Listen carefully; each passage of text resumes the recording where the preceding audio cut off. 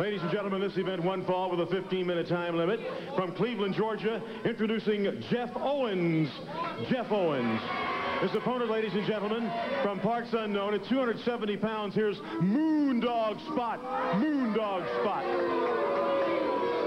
Moondog Spotty and Jeff Owens. Should be an interesting matchup. Look at that horrible, ominous thing that Moondog Spot just hung over the top of the ring post.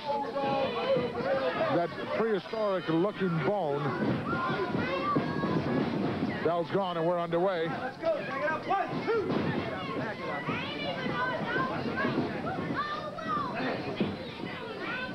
2. Jeff needs to get some tan on that body and needs to get that body in the gymnasium as well.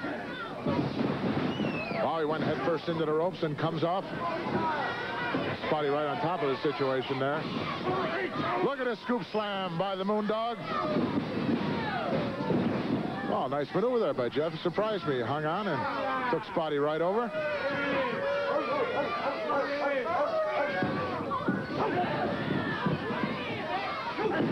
Unbelievable. Spot Moondog doing a chance here. Wow. Welcome, champ.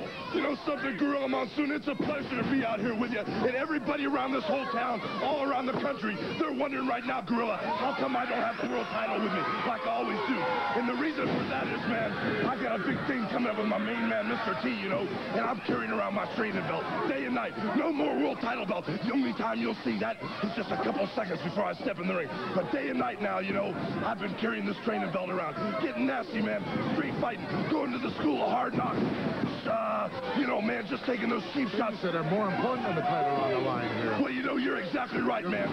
You're exactly right. Exactly what's been going down with the Rock Wrestling Connection and the fact that Mr. T was there to save my life, brother. I saw the eye of the tiger in him, brother. I saw how hungry he was and how upset he was about the whole thing. Gorilla, check Mr. T out right now. He's out there with all those kids hanging out, handing out Mr. T buttons, man. You know, he was going to sign some autographs, but we hit the heady bag today. So many hours. His hands are all busted up, man. He can't even sign nothing. That's why he's giving out all those pins. Well, it's just unbelievable what you two have put together and what you two are about to do.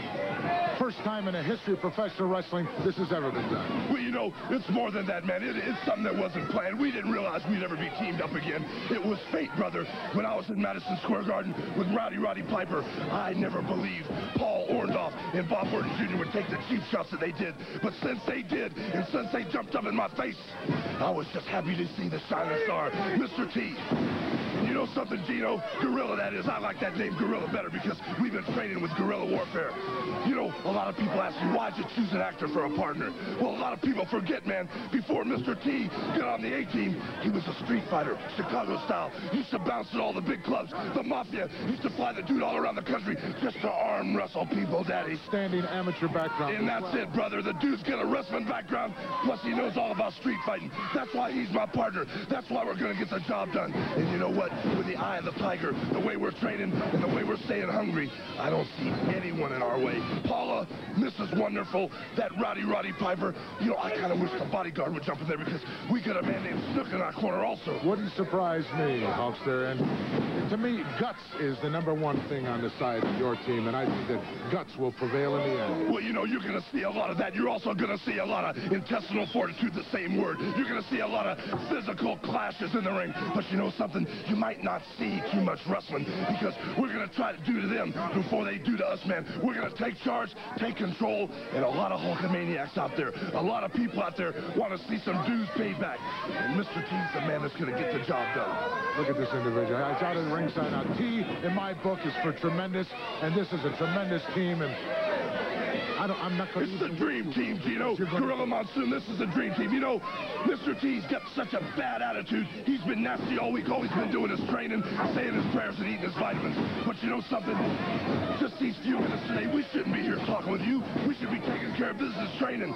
But since all these little dudes were here, all these little Hulksters were out here, Mr. T and myself decided to take just a few minutes out, take a little break from training, get the job done, say hello to our fans. You can't keep training all the time. You got to take these little breaks, and thanks for stopping by and giving us some insight. Gorilla, I'll be glad to see you there at ringside, I'll be there. Unbelievable. The Hulkster. Let's go back and take a look at what transpired while we were talking with the Hulk in this match. Spotty just got him up here and rammed him with a beautiful shoulder breaker down into the canvas, hooked the leg, got the 1, 2, 3 count very easily.